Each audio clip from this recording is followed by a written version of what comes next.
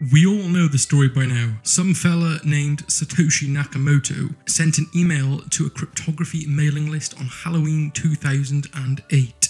The email read, "I have been working on an electronic cash system that's fully peer-to-peer. Here is a link to the paper. Here is the main properties. Here is the title of the paper. And here is a copy of the abstract of the paper. Oh, and did I mention, here's a link to the paper. My name is definitely Satoshi Nakamoto." Before we get into the white paper, let me give you a brief outline of each section. The first section is titled The Introduction, and this is pretty self-explanatory. He introduces the paper. Section 2 is called Transactions, and in this section, we define what an electronic coin is and how exactly we go about transferring it from one person to the other.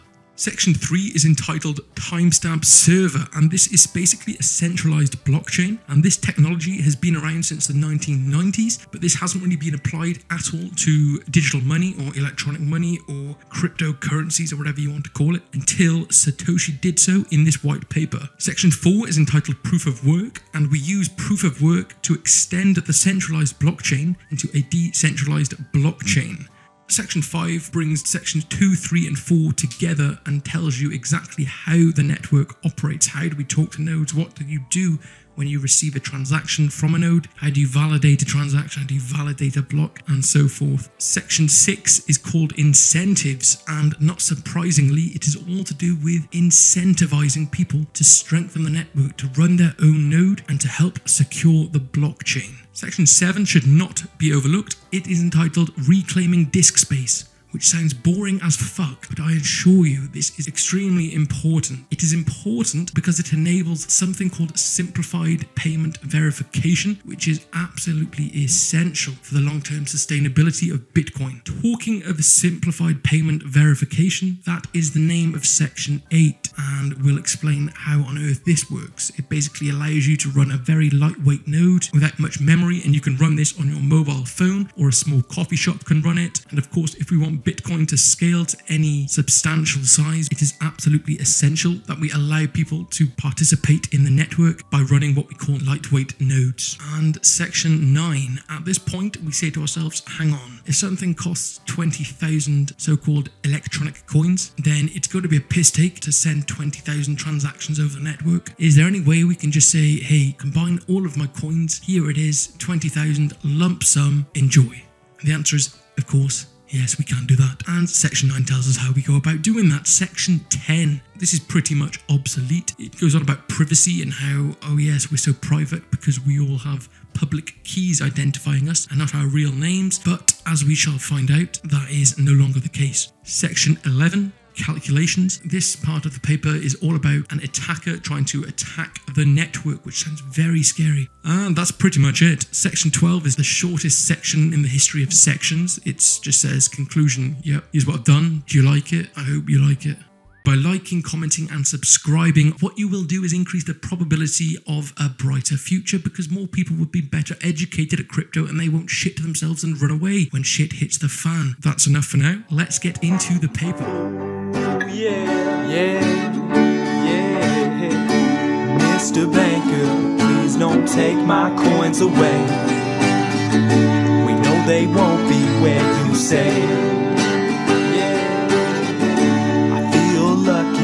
Cause my stomach's full today, and sometimes I don't even pray. Before we get into the paper, we first have to know what a hash function is and what is meant by a digital signature. Some of you already know this, so I'm going to go through this very, very quickly. So a hash function, if you ever see this pink H throughout this video, that means hash function. It takes any input, X, it could be the whole works of Shakespeare, it could be the number 0, it could be the number 110001, whatever. The main thing is this, no matter the size, it will accept it and it will spit out a 256-bit number. This function has very, very special properties.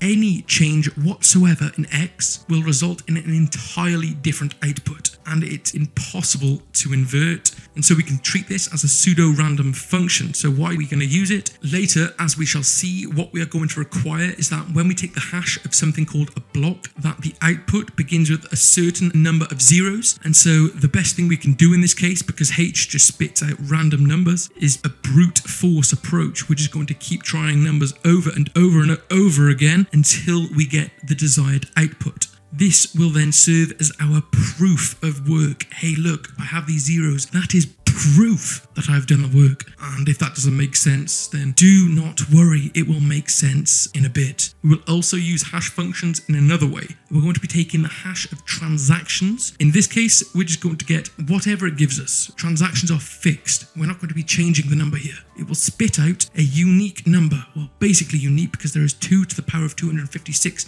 different possible outputs, basically unique. And what this number is going to do, it's going to serve as a transaction ID, and we will see how we're going to use that in section 5. Private keys and public keys. Okay, here we go. Anytime you see a red key, think private, only known by one person. Anytime you see a public key, think public, known by everybody. And what we're going to do is we're going to send a message to the rest of the Bitcoin network. Let's call it M for now. And what this M will say is, hello, I have the private key corresponding to this public key, and I wish to transfer my coins to somebody else. Here is the proof that it is from me. I will encrypt the message with my private key, and everyone else will go, okay, if you really did have access to the private key, then if I get your public key and apply that to this number, then because they are inverses, we should be left with M. And then they're all satisfied. Now, these private and public keys are just numbers, but as you've just heard, I've been using terminology such as applying to, which kind of implies that they are functions. And yes, okay, they are numbers, but when you have a private and a public key used in conjunction with a digital signature algorithm, they act as the parameters which implicitly define a function. Don't worry about that. I will make another video on that very soon. And if you want to see that, of course, you know what to do. Subscribe. Just as a side note, it's not mentioned in this paper and you don't need to know, Bitcoin uses something called the Elliptic Curve Digital Signature Algorithm, ECDSA for short, and it uses a particular version called SEC P256K1.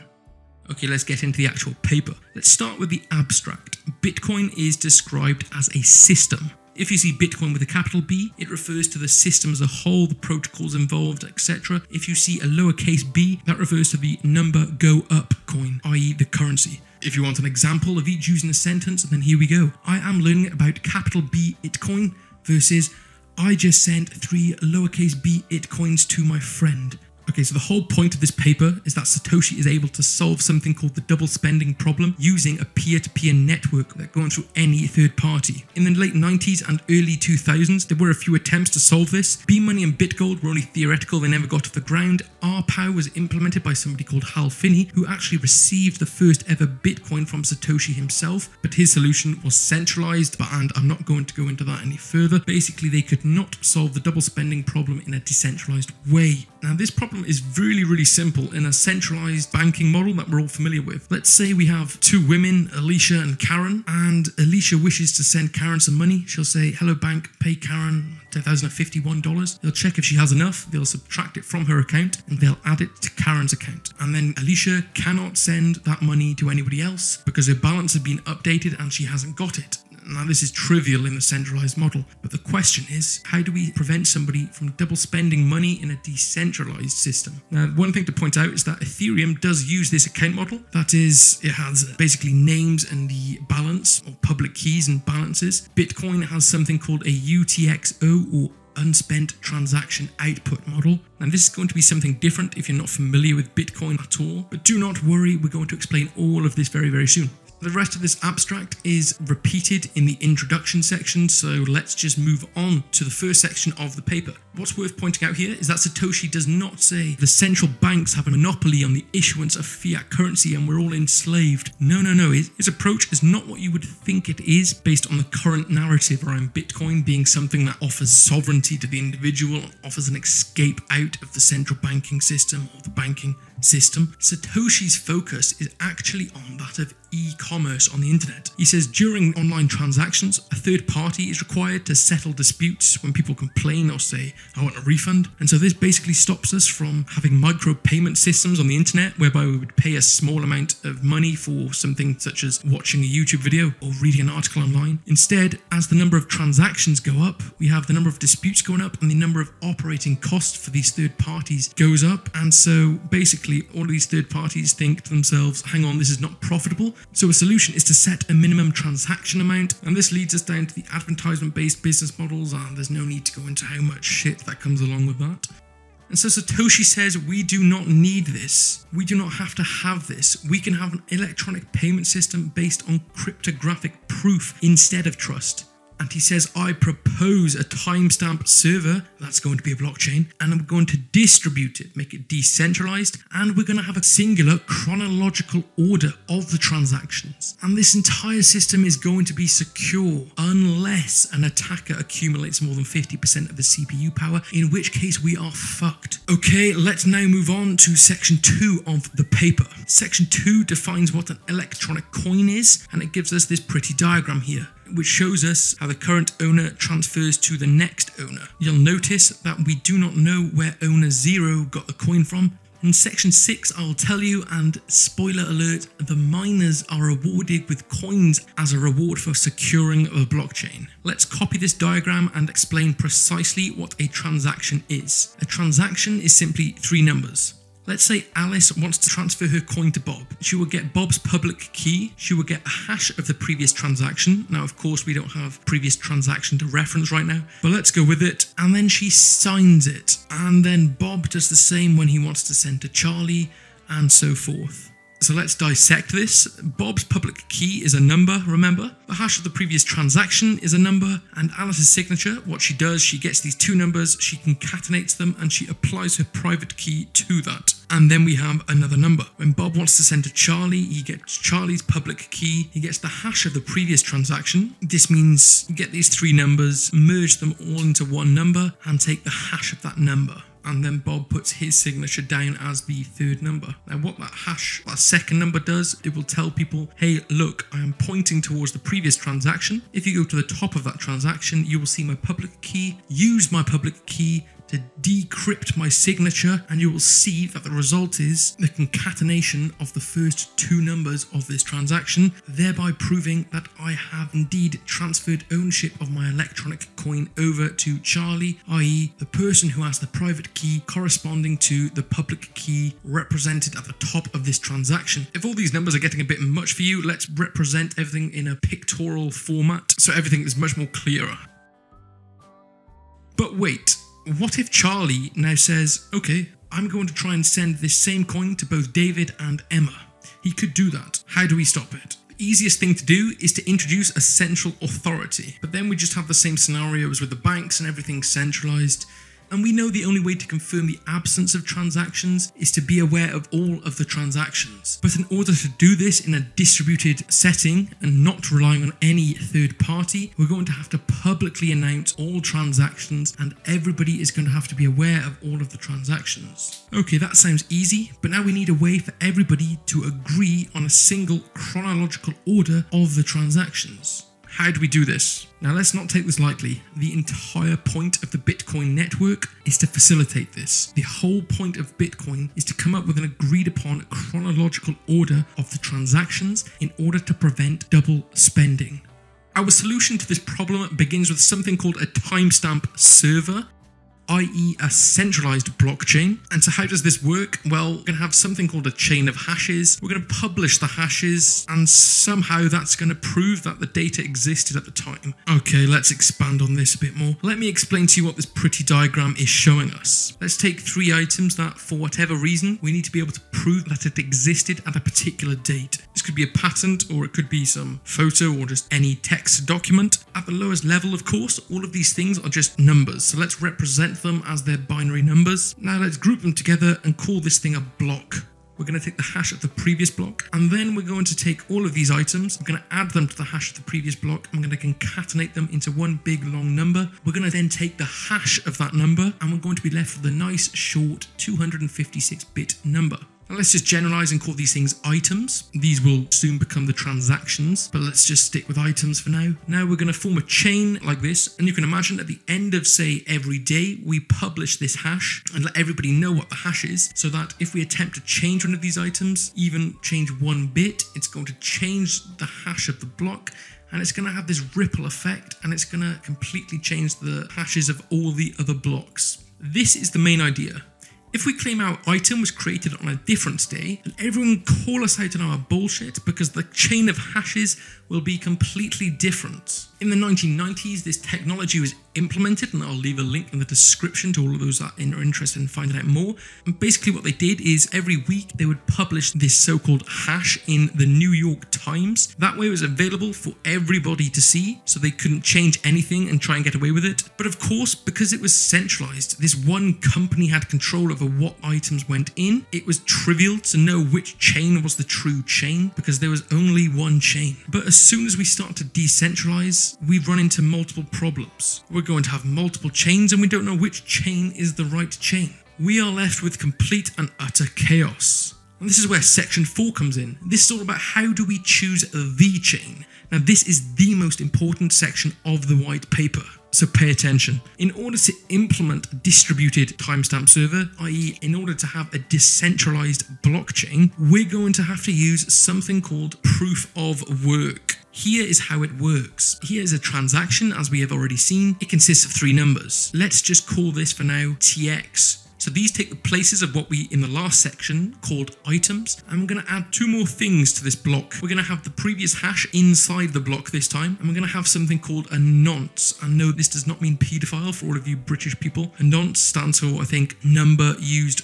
once. As I mentioned at the beginning of this video, we're going to require the hashes of the block to begin with a certain amount of zeros. So what do I mean with the hash of the block? We get each item in the block, i.e. each transaction. We can merge all of these transactions together. We're going to add that to the hash of the previous block, and then we're going to add to this the nonce. We're going to start the nonce at 0, and we're going to say what is the output of this hash, and it's probably not going to start with the number of zeros we require, so we're just going to keep increasing the nonce and using CPU power, i.e. raw energy, to compute the hashes of these. And remember, each and every one will be completely different. It doesn't matter that the nonce is only incrementing by 1, so the block looks kind of similar. It's going to be completely different each and every time we change the nonce by 1 unit. Finally, we're going to arrive at a nonce such that when we concatenate it with the hash of the previous block and the transactions in this current block, the hash of this will begin with the required amount of zeros. So we'll take a copy of that nonce, put it in the nonce slot, and then we're going to feed the hash of this block into the next block. We're going to collect all the transactions in this block. We're going to start our nonce at 0, and we're going to repeat. That is how we're going to chain the blocks. It requires energy, physical resources to chain these blocks together. Okay, let's take a step back and see how this rule plays out in a distributed setting. That graph you see at the top there, each node of that graph, think of that as 8 people. I think there's 8 nodes. 8 nodes. Think of them as people scattered around the world on their laptop, all playing along with this game we call Bitcoin. So far, they have this chain that you've seen down below you with these green blocks. They're all going to be so-called mining the blocks, i.e. they're going to just simply be increasing the nonce of their block until they find a nonce, such that the hash of the block starts with the required amount of zeros. Let's say this fella over here is the first one to find a nonce that satisfies this requirement for his block. He will then send a message to all the people he's connected to, these 3 people, and say, I have come up with a new block to chain to our blockchain. And so all of these other people are going to say, okay, we are going to now try to chain another block onto your block, because the idea is the longest block is the block you work with. But let's say this guy here also finds a suitable nonce. He will then send a message to all of the people he's connected to, i.e. these 4 people, and say, hey guys, I have mined a new block. And so these 2 people haven't seen the red block yet, so they're going to accept and they're going to start working on the blue block. But these other 2 blocks here, they have just received the red block prior to receiving this guy's blue block. So what they'll say is, no, I received the red block first. I will continue working on this red block. I'll keep your blue block there in case your chain gets longer. Of course, this little guy up here, he's connected to these blue guys here, so he's probably going to receive the blue block first, and so he's going to start work on that too. As you can see, we appear to be running into problems here because we haven't agreed upon which is the correct chain. Because from each of the nodes' perspective, there is one singular chain, But from this objective point of view, this bird's eye view that we have, we can see there is not a unanimous agreement among the nodes about which is the correct block. Now before long, some node, let's say this node, is going to find another block. He's going to send it out to everyone he's connected to. Those two red nodes are hopefully going to accept his block and work with that. This blue node will soon realize that he has gone down a different path, but will accept that it is longer, and so he will just simply transfer over to this red chain over here. He will then forward this on to all of the nodes he is in direct contact with, and they will do the same. And assuming that nobody else has managed to find another block within this small time delay of the nodes communicating with one another, we will have reached a unanimous agreement. As you can see, there's kind of two distinct regions of the blockchain here. We have those blocks that are old enough such that everyone agrees on the order, but then on the most recent blocks, there is some ambiguity due to different nodes claiming they have lengthened the blockchain, but then whilst one sends his message that he has extended the blockchain to the rest of the network, another node also does the same, and so some nodes are going to receive one block first and vice versa, and so we have this kind of split between order and chaos. Let's move on to section 5. This tells us how to run the network in 6 steps. Step 1, new transactions are broadcast to all nodes. So what this means, if I want to buy a car, I will have to send the transaction, that is the 3 numbers, to every node I am connected with, and they will then forward it onto every node they're connected with. So although it's presented as a peer-to-peer payment system, really what we're doing is sending it to the entire network, and then we're kind of, by this proof of work mechanism, all coming to an agreement on a chronological order. And so we don't really have to go through a third party. Step 2, each node collects new transactions into a block. And so these blocks are actually listening for new transactions because they want to fill up their block so that they can start working on finding a suitable nonce. Speaking of suitable nonces, once they have enough transactions, they focus on finding the suitable nonce. When a node finds a proof of work, that is, the hash of its block starts with the required amount of zeros, it broadcasts this block to all of the nodes. So those first 4 steps are pretty easy, but this 5th step here, it says we have to accept the blocks only if all of the transactions are valid and not spent. I think it's worth going over exactly what this means. How do we validate a block? Okay, we have transactions in it, we have the previous hash, and we have a nonce. Apart from the obvious of checking that once we hash all of these things, we get the required amount of zeros, we also have to check that these transactions have not already been spent. How do we do this? Okay, let's take this first transaction. We get the transaction ID. And here is a representation of the blockchain we're working with. Let's say we are this red block here, and so this previous hash refers to the hash of this block here. So with this transaction ID, this is meant to tell us which block our transaction is in, and then within that block is our transaction in the first slot, the second slot, the third slot, etc. How do we find that? Well, we could go through each and every block, take the hashes of every transaction in that block, and compare it to our transaction ID and see if they match. But this isn't the smartest way to go about it. The computational cost of this is big O of n, and as the blockchain scales, this will become very, very slow. Instead, every node, so let's say back in the day you had a laptop, you were using your CPU and you were a node in the Bitcoin network, what you would do is you would keep this simple database in RAM. You'd have transaction IDs and then their corresponding block number and then the transaction slot number within that block where it is to be found. Notice that I've ordered these transactions in ascending order, and so they are ordered. And how do you sort through an ordered list to find the element of interest?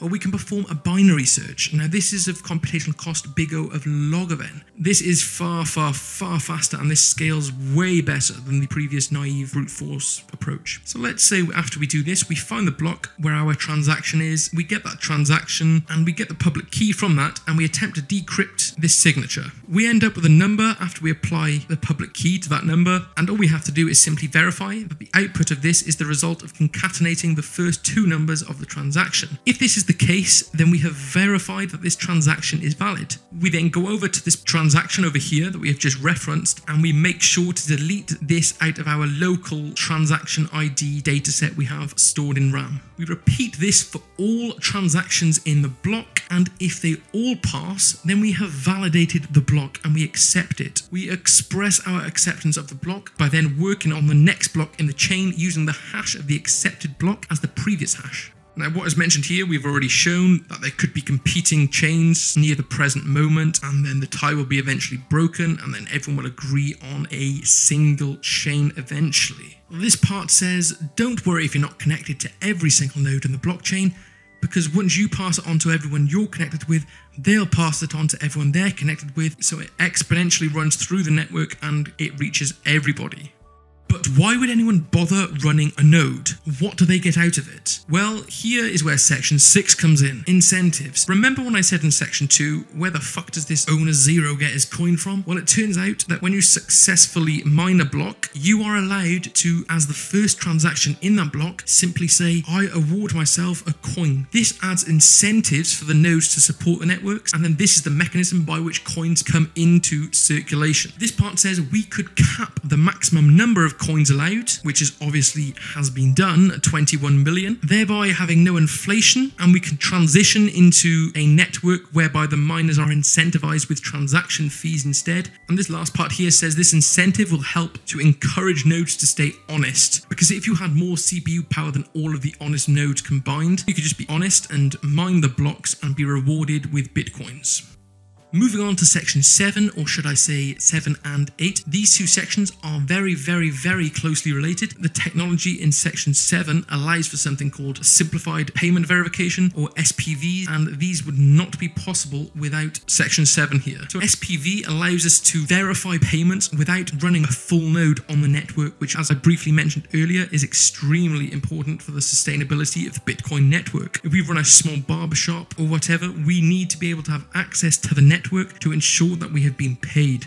Now, Vitalik Buterin himself, in the Ethereum white paper, as an aside, subscribe if you want to have this kind of similar video, but for the Ethereum white paper instead. I plan to do that video very, very, very soon. The Ethereum white paper mentions these two sections. I mentioned just how important they are. Let's take a closer look at section 7. So basically, we're in this situation. We can discard all of the transactions that have already been spent because we only need to know the latest transaction in any coin.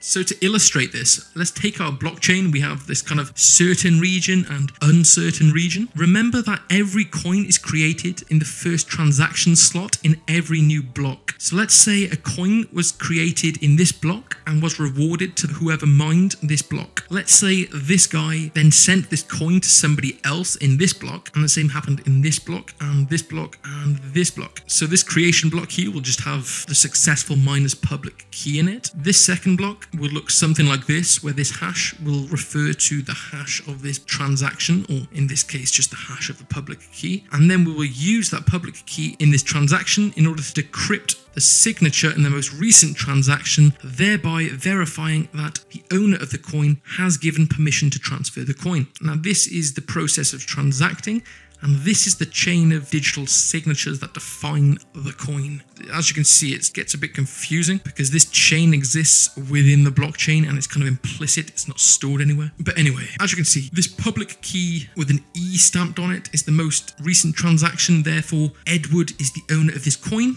And all of the previous transactions can actually be disregarded because we won't actually ever have to refer to them. But then, as we saw in section 3, if we change, or in this case, remove a transaction from the block, the hash of the block is going to change. And so this will have a ripple effect and break the entire chain of hashes. So the question is, can we delete transactions whilst not breaking the chain of hashes? The answer is yes. And in order to do this, we're going to have to hash the transactions into something called a Merkle tree. And so we have a nice diagram to look at again, and we have this down here, which feel free to read. It just says how great it'll be and how much memory we will save. Okay, so let's just take a step back here. Here's what we have so far. Let's call these transactions 0, 2, 3 to just show that they are actually different transactions. We have a chain of them. Here's the problem. If we delete one, then this changes the hash of the block, and so this has the ripple effect, and it fucks up the entire chain. And all of our security is completely gone because all of the proof of works are completely messed up. So here's what we're going to do instead. We're just going to have this thing called a block header, and this block header is going to include the hash of the previous block header, the root, something called the root hash, as well as the nonce. So what is this root hash? Okay, so what we do, we get each of our transactions and we take their hashes, and then for each pair, we concatenate them and then take another hash. And we keep doing this until eventually we will concatenate two numbers, take the hash, and we will have no more pairs left, and we will call this the root hash, and we will include this within the block header. So let's just be clear about what's going on here. Everything with a green box around it is what we have stored in our memory. All of these red things are not stored because if we have these green boxes, we can simply calculate the red ones. Of course, everything in the block header is always stored. That is permanently in our memory. Let's say we no longer need to ever reference transaction 1 here ever again. What we could do is simply, instead of storing the transaction, we could store the hash of the transaction.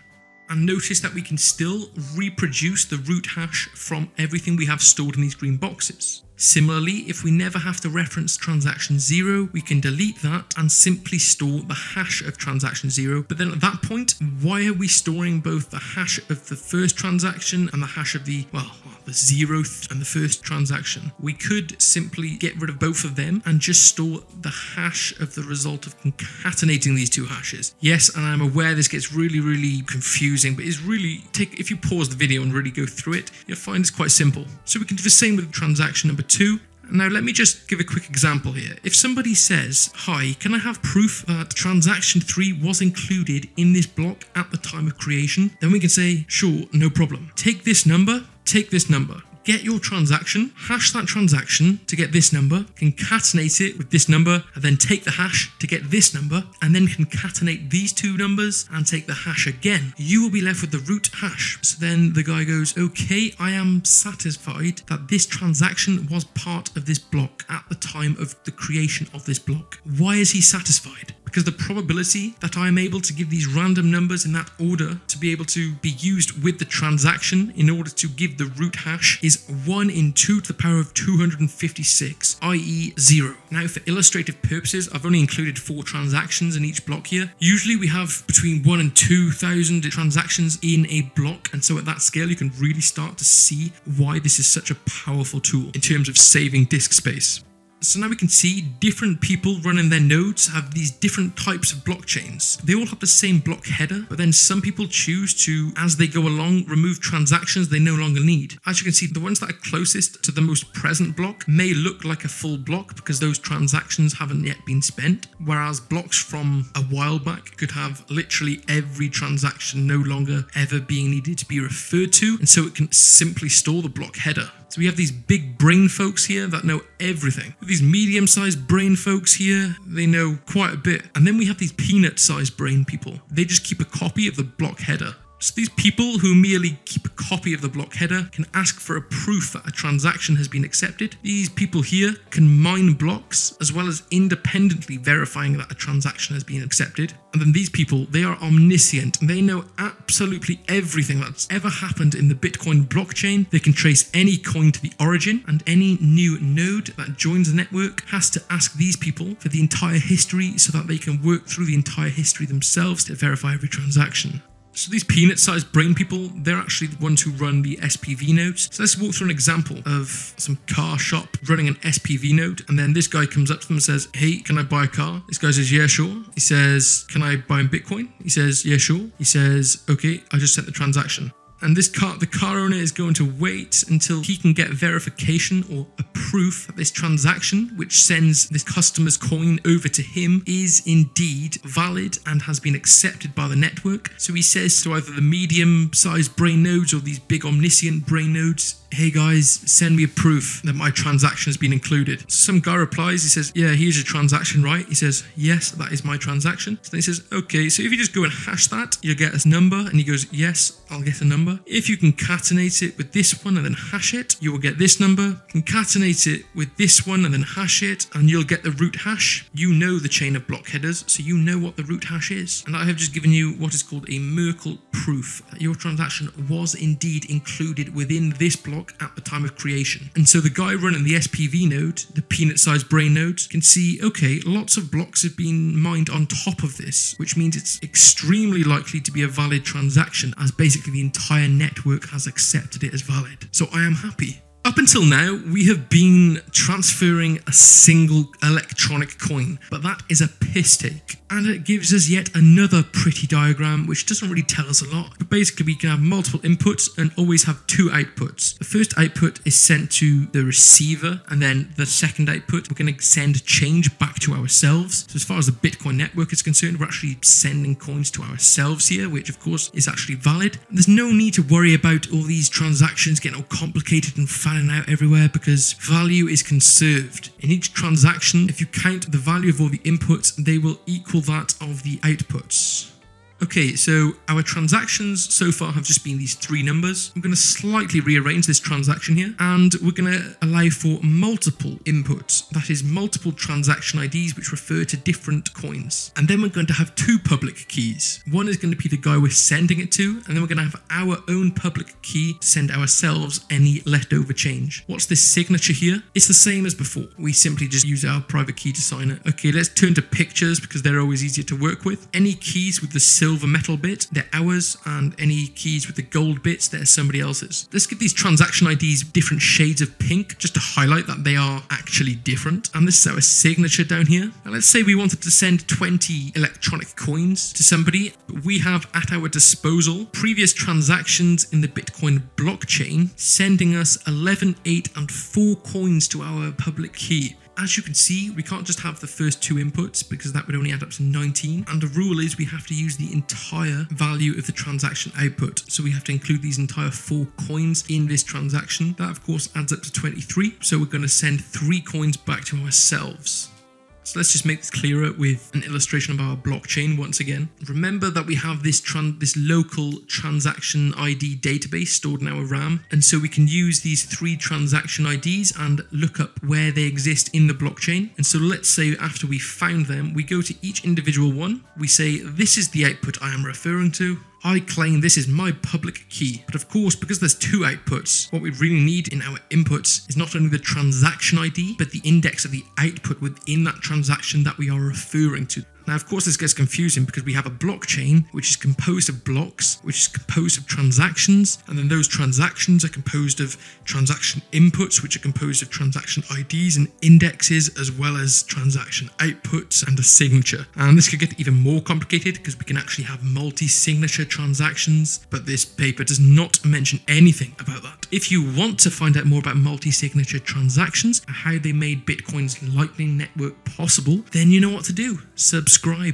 Okay, so this is our public key we claim we have the private key to, and so now we just check that we can indeed decrypt the signature with this public key, which proves that we were the owners of the previous 11 coins, and so this transaction is valid, and so we are allowed to include this transaction input in our transaction. So of course we'll delete this transaction ID out of our database. Well, not exactly, because a transaction now has 2 outputs, and so what we really need is both the transaction ID as well as the index, indicating whether it is the first or second or 0th or first output in the transaction. So we'll actually have 2 entries for each transaction ID in here. Nevertheless, we delete the output, the transaction output that we have just used up, and we do the same for each of the other ones, and hopefully they all correspond to the public key, which is able to decrypt that digital signature, and everything goes swimmingly and it's accepted. If this is getting a bit confusing to understand, imagine you go into a store and the cashier says that is $1.55 please, and you have in your pocket a $1 note, and then you have 50-cent and 10-cent coin. What will happen? You can't just say, I'll split that 10-cent coin in half and give you 5 cents. Nope. No. You send over all of it, and then the cashier takes $1.55 and gives you change of 5 cents. And so that's how it works in Bitcoin.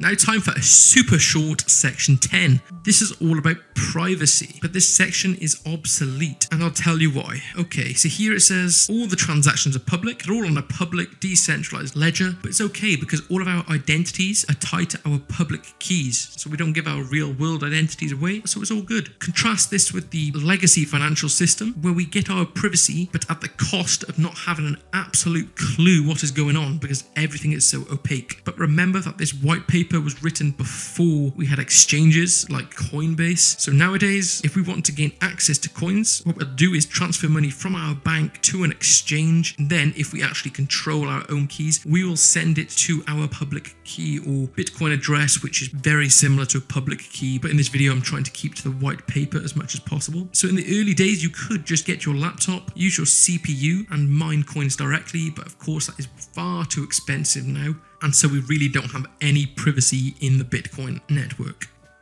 Now on to section 11. In it, Satoshi simulates an attack on the Bitcoin network, but he does so with somebody with less than 50% of CPU power. So we kind of already agree if he has more than 50% CPU power, we're fucked. If he has less than 50, does it mean he cannot attack the network? Well, no, that doesn't have to be the case. Just think of an extreme example where we are super lucky and we only have to try a few nonces in order that our block has a hash which starts with a suitable number of zeros. We will just keep winning and mining all the blocks. But what does he actually mean by attack? Well, here is our blockchain. And let's say we bought our car at this block here. The guy who sold us the car is going to say, I want to wait for a bit to make sure that the transaction is valid and has gone through and exists in the blockchain. So we could say, okay, yep, fair enough, we can wait. But then what we could do is simply go to a block before that transaction occurred and then just mine our own blocks, which includes all of the valid transactions that were included in these other blocks, except one specific transaction. That transaction being the transaction whereby we sent him the Bitcoins from our address to his address or our public key to his public key. So this becomes a race because obviously the main blockchain is still going to be adding blocks whilst we're trying to catch up. But notice that if we do catch up at any point, then we will send proof that we have a valid chain which is longer than everyone else's, and all of the other nodes are just going to accept, okay, this is the best, the longest chain which has the most work invested in it. And so I'm not actually going to go through this section because it's purely just a standard textbook probability example, and I'm not going to explain to everyone what a Poisson distribution is or the gambler's ruin problem. If you have studied any stats or probability in university or in American college level, you will be able to understand this section pretty easily. And it's not really a blockchain specific section here, it's actually just a probability question. It is worth pointing out some of these results. So this Q here, this refers to the proportion of hashing power, i.e. the CPU power that an attacker has. So let's say he has 10%, then what he's saying is, if we wait for the transaction to be in 0 confirmed blocks, then he can obviously attack us and reclaim the money because he could just send us absolutely anything because no nodes have confirmed it. If we wait for our transaction to be included in 1 block, then he has a 20.5% chance of attacking us and reclaiming his money back. If we wait for, and this is industry standard, if we wait for our transaction to be included in a block which is 6 blocks deep into the Bitcoin network, then the chances of him attacking the network is pretty much non-existent. If he had 30% of the hashing power of the network, we can see how it compares. If it's 5 blocks deep, there's still a 17.7% chance he can attack. If it's 10 blocks deep, it's 4.2%, etc, etc, etc. And finally, the shortest section in the history of sections. The conclusion, it basically says, here's what we've done. And feel free to read that yourself because all he does is tell you what he's done. If you are listening to me now, that means you have watched the entire video, which probably means you are interested in learning lots more about blockchain. And so in that case, I would highly recommend you subscribe to this channel. Have a great day. There's that policeman again. Oh, yeah. But how we live is not a sin. No, ain't no medicine, but got cash for NASA.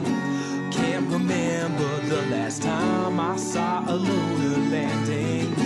Maybe that was just a dream.